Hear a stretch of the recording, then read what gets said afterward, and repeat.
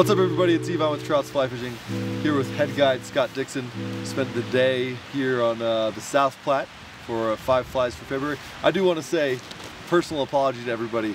I got sick earlier this month and wasn't able to put out 5 flies in the normal time, so my apologies for that.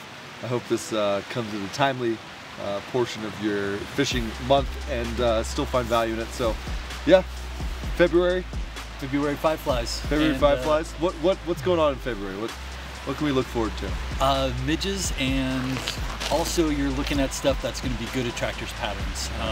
So today one of our flies is the Guide's Choice Hares here, but cranefly larvae, leeches, stoneflies, eggs, anything that will get the trout's attention, and then drop in some smaller stuff down below it. Usually works out pretty well. For sure. So red midges are going to start to play a bigger role here in February. Stoneflies are molting, so bigger bugs are going to get the job done. Yeah, and a lot of times those bigger bugs will also just help get those flies down lower in the water column. Right. A lot of these fish, especially this time of year, cold water temps, they're not super active, so they're kind of hunkered down by the bottom, and using those large lead flies will just help it get down there to where the fish are feeding. This is a leap year, isn't it? This is a leap year. So we get an extra day of February, which is my favorite. Yeah, me too. Right. But basically, we're in March. We basically made it through wintertime. Basically have. Right. So at the end of February, we're into spring. And things start to liven up, and it's going to become a little bit more dynamic. Absolutely. That's just positives and negatives. Positive and negatives. Right. But this time of year, today was a little bit cold, but 30 degrees out. Beautiful day in February. Great day to get out fishing. A little snow on the ground, happy fish. Gotta love it. Right. All right, there we go. Let's talk about 5 flies for the month of February.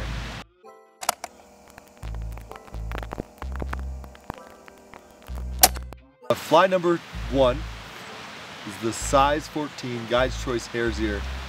Scott, why do you love that fly? The Guide's Choice Hare's Ear is a great fly. Has a little weight to it that helps it get down. Great lead fly, dropping other smaller flies off it. But this time of year, when some of the stoneflies start to molt or shed their exoskeleton, having that soft tackle on there, it just looks really buggy. And a lot of times they'll swim right out of that, and those fish tend to dig it. Yeah. So they're like shedding their exoskeleton and getting kicked free. They're going to be a lot more prevalent in the water column. You can, I mean, clearly they're there year round. It's not like it's not something that just happens in February. Right, just happens in February. Yeah. But you do see it February and March. Yes. You tend to see those stoneflies molt a little bit more and become a better food source on places like the South Platte, but also the Arkansas and the Colorado and the Eagle and stuff like that. So. Absolutely. Yeah. Fly number 1, bingo. Guide's Choice Area.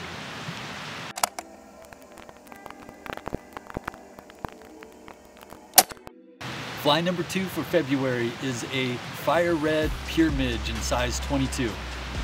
Again, with a lot of midges out here right now this time of year, and that's a major food source for the trout. And that fire red, fish can see it, they go after it, they eat it. I don't know what it is about red, but a lot of these fish out here, when they see it coming by, they can't resist. Pops. It pops. That pop. It pops, stands out on the water. Right. Here we go, fly number 2.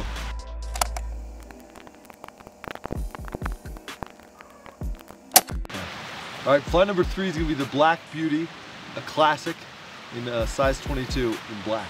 Scott, why do you like the Black Beauty? Fish eat the Black Beauty. That's one of the main reasons why it's a good reason to like a fly. It is. It's a great reason to like a fly. Yeah. But looking in the river, turning over rocks, getting a seine out, what you see are a lot of real tiny black midges. And that Black Beauty, it's pretty simple, basic pattern, but it imitates the food source that's out there, and fish go crazy for it. Good. Nice. Yep. Fly number 3.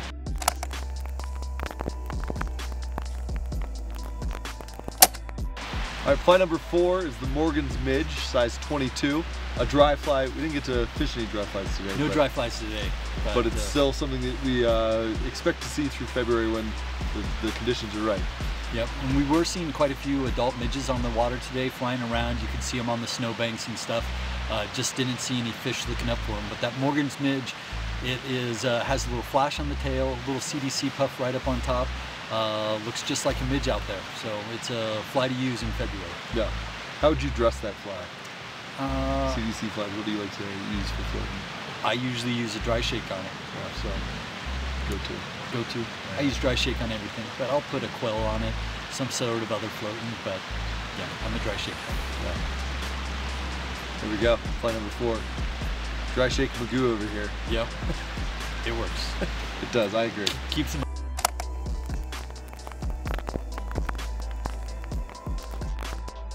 Fly number 5 is the Tungsten RS2, a new addition to the RS2 lineup. Yes, so the Tungsten RS2, can't say enough about the RS2. It catches fish everywhere. Yeah. But that Tungsten RS2, a lot of times I'll have it as my middle fly and trail a smaller midge below it, but it just helps it get down with that little tungsten bead on the top, helps it sink, get lower in the water column, but all fish love RS2s. Yeah. Typically RS2s are a merger, and you don't necessarily want them all the way at the bottom, but with fish being a little bit more sluggish during the winter time, it makes sense to get it down and maybe trigger that fish when they see what looks like an emerging insect down at that the lower portion of the water column. So. Absolutely. Yeah. So it does get down, and but bouncing along down low through the holes, fish will see it and they'll go for it. There we go, fly number 5. Appreciate you guys tuning in for 5 flies for February. With every day we're gonna see in February, we're gonna see a little bit more sun, which means fish are gonna start getting a little bit happier. They're gonna start waking from their winter slumber. It's a great month to get out in the water.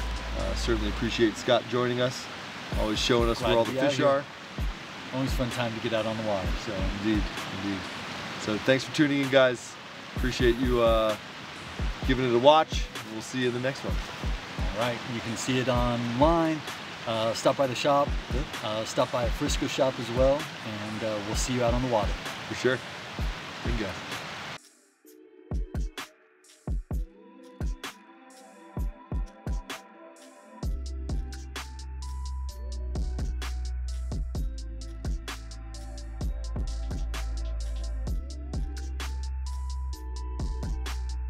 So as it's becoming tradition, whenever Scott's on 5 flies, he's going to share a guide joke. We had a special visitor today during the shoot, Kat.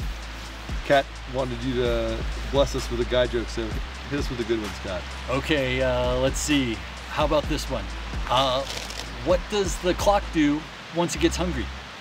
I have no clue. It goes back 4 seconds. That's pretty good. Classic. Yeah, I laughed inside. I can respect the clock that's hungry though, you know? Yeah. So, there we go, guide joke of for 5 flies for February from old Scott.